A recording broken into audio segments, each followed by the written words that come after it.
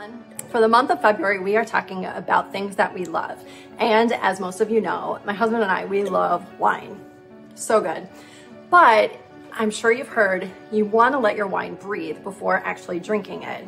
So I'm going to talk about the different techniques that you can do in order to open up the flavor. And if you want to drink it right away, I mean, ideally you want to let it sit for like at least 45 minutes to an hour to make sure that the oxygen, you let it breathe so it opens up the flavor and the bouquet and whatnot. But oftentimes you don't want to wait, or you forget to open the bottle 45 minutes before guests are coming. So there are different techniques to let your wine breathe quickly. So I'm gonna go through those with you right now.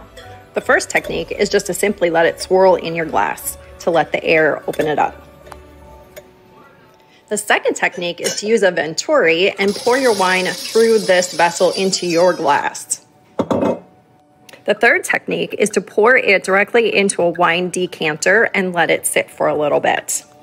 There's also an aerator pour spout that goes directly on the bottle, and you can use that to pour into your glass. And if you're in a real hurry, I have been known to triple up some of these. So pouring it through with the pour spout into the venturi and into the wine decanter. Lastly, there is also a technique that is known as hyper decanting, where you pour the bottle into a blender and let it blend for anywhere from 10 to 30 seconds. Not sure I would recommend this. It's a little bit harsh, but it has been known to definitely open up and let that oxygen into the wine. Cheers to aerating and enjoying your wine quickly. Please let me know what techniques you prefer, and thanks for watching.